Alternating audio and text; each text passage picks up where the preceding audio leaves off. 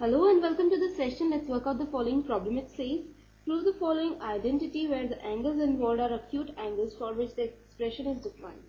So let's now move on to the solution.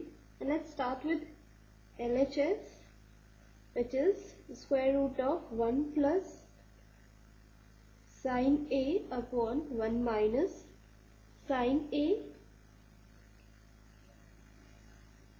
Now, we have to prove that it is equal to secant A plus tan A. So multiply numerator and denominator by 1 plus sine A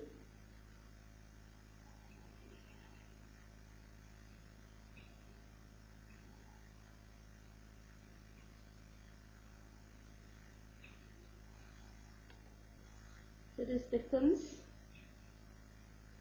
square root of 1 plus sine A whole square upon 1 minus sine A into 1 plus sine A is 1 minus sine square A. Here we have used the formula of A minus B into A plus B, which is equal to A square minus B square. Now this is equal to square root of 1 plus sine A whole square upon cos square A. 1 minus sine square A is cos square A.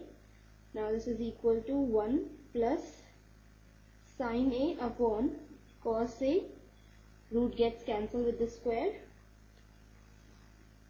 So again equal to 1 upon cos A plus sine A upon cos A. 1 upon cos A is secant A.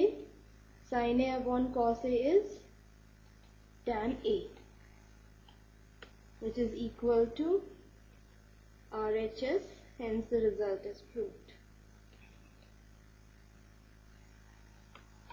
So that's all for this session. Goodbye and take care. Do remember the identities.